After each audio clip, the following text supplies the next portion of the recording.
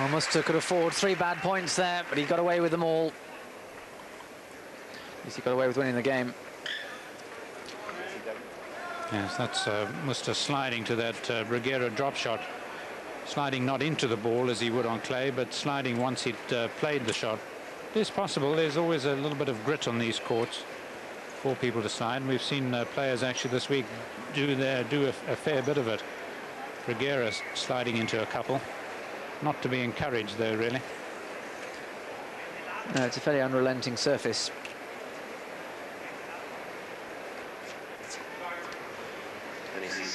I wonder also to what extent it's as a result of having lost the first set. I don't mean that he's playing up, but it must be a major blow to him to have lost it, especially on an 8-6 tiebreak. Serving love 1, second set.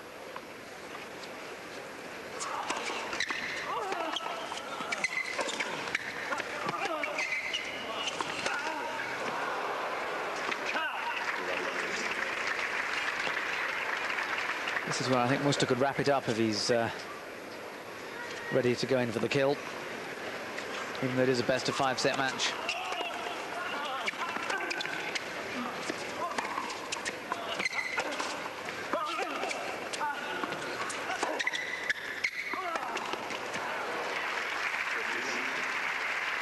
But I remember once Muster playing in the final, I think it was probably somewhere like Kitzbühel, and he won the second set.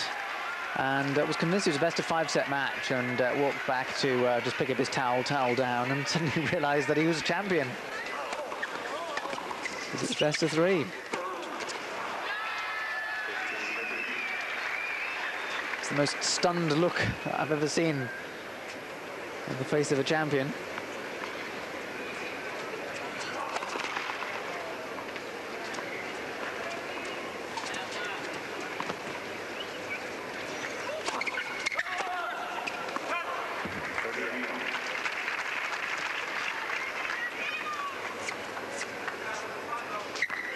Yes, it certainly wasn't in '95 in Kitzbühel, because that's the only time he's ever lost to a Spaniard in a final. He lost to Albert Costa.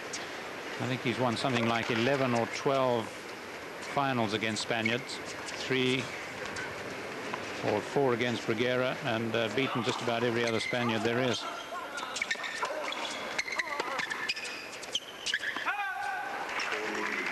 And when asked who his main opponents would be on clay in the forthcoming clay court season, he said Spain. Yes. It's a good answer at the moment.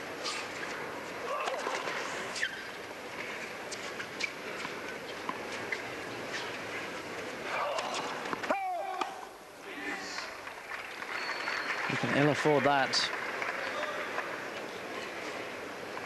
It's his first double fault.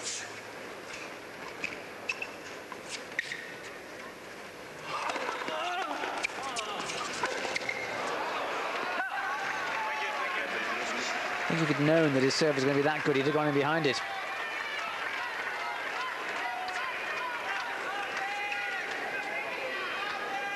Break point for Thomas Muster as the mountain for Sergio Bruguera gets ever higher.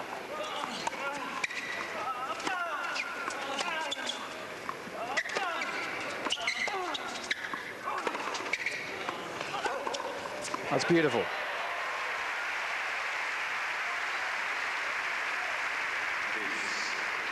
He deliberately avoided the chance to go down the line, even though the court was fairly open. So he got Muster right out of position. Beautiful execution.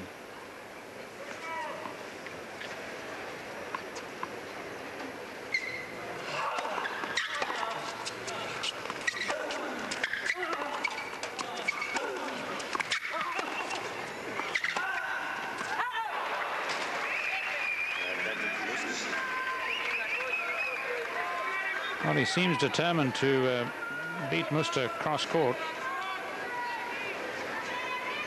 Complaining a little bit about it, the footing, I think. Second break point. We haven't had any breaks in the match yet.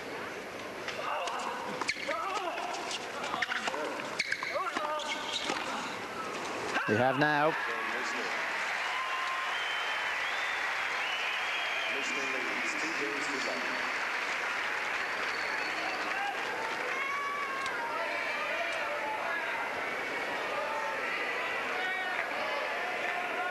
Yes, almost predictable, really. And Bruguera's not comfortable. Not a happy Easter bunny out there.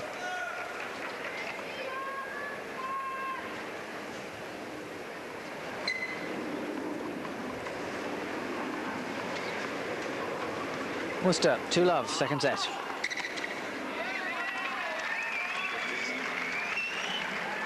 I don't know if Bruguera does need treatment, but this match at the moment has the makings of a very, very quick one-sided finish.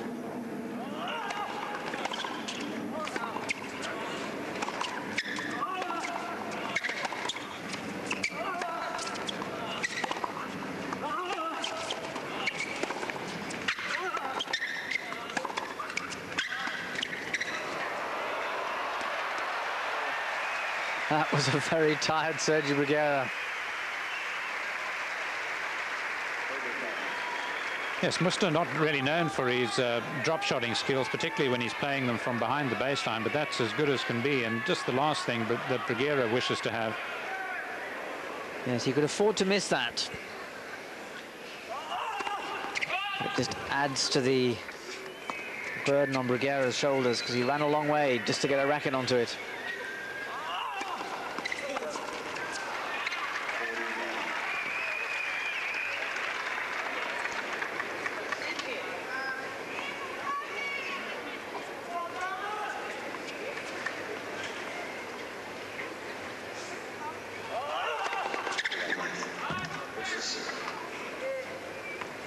One of the great relationships, father and son.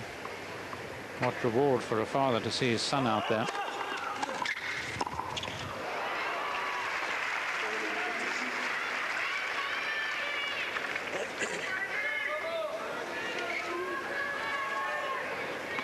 Yes, I think it shows a lot of respect for the individuality of both men. Yes, it's been an enduring partnership.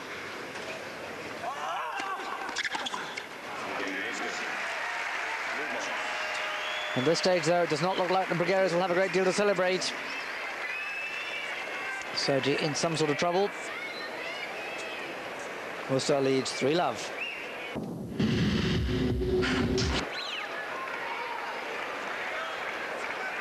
Well, Worcester's improved that first serve percentage since the first set. Bruguera 2-5, second set. Blend, first serve.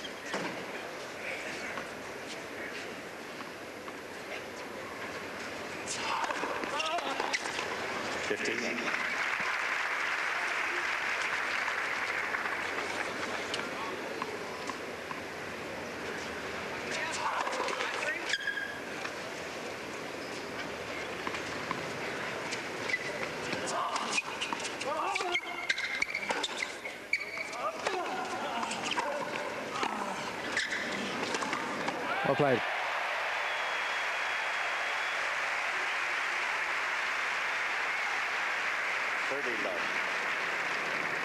Well, moving so well to this, one of the fastest men around Bruguera, and getting there with time to spare. If you get there with time to spare, you've got the options, of course. And difficult for the netman to gauge where you are going to play your shot, particularly as he knows Bruguera's been lobbing a few times.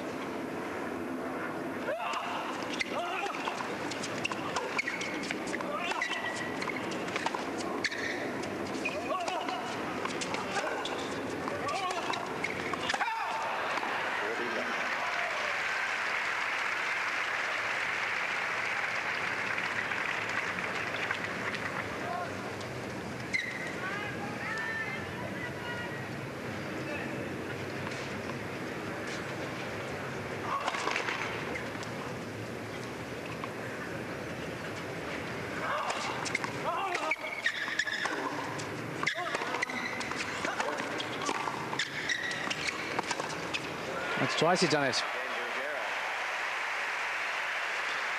There's almost an element of surprise in Steve Ulrich's voice as he said, "Game Bruguera."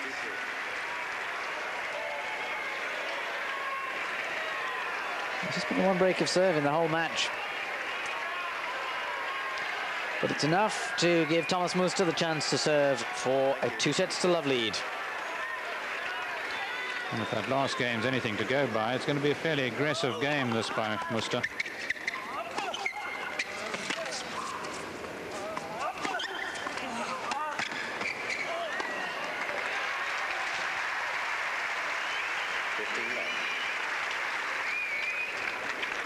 Notice that he too has a strapping. It's just on his upper left thigh. He's wearing these longer shorts this year, as is the fashion. So you can't actually see it, but occasionally it shows.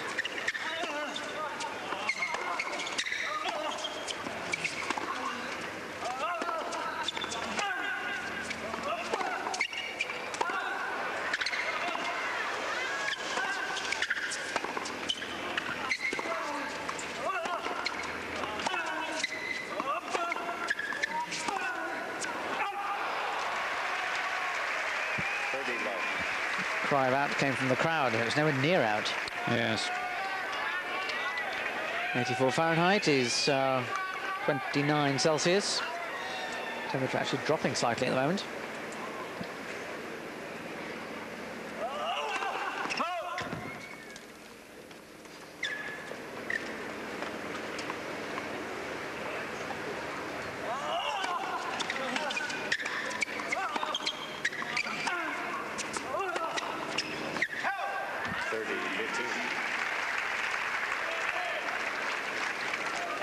Well, Bruguera had plenty of time to cup that forehand return back nice and deep, but at the same time it suggests too that he could well have got his feet into position and played a more aggressive forehand and looked to get in against Muster.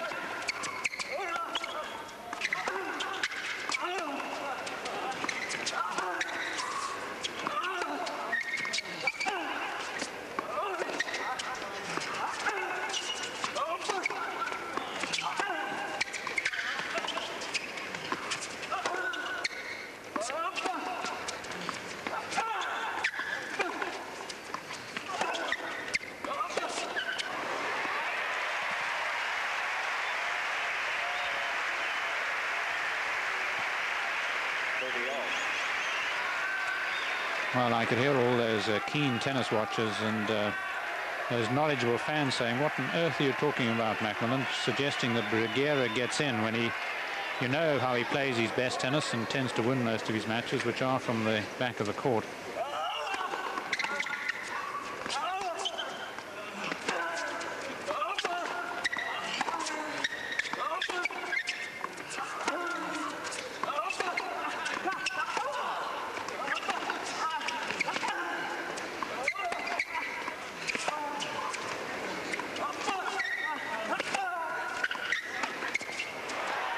Well, it's worked on those last two.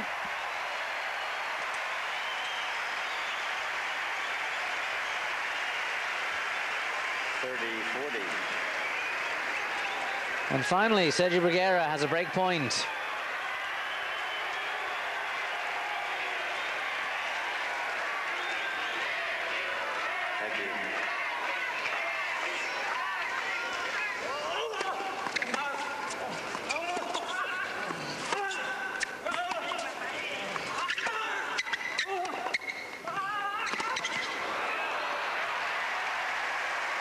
He's covering an awful lot of ground, is Sergio Bruguera.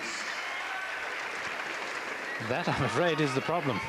There is about 1.5 meters difference, I think, between the average position they're holding in these baseline rallies. Muster is much closer to the baseline. It means he's taking the ball early, but he's running less.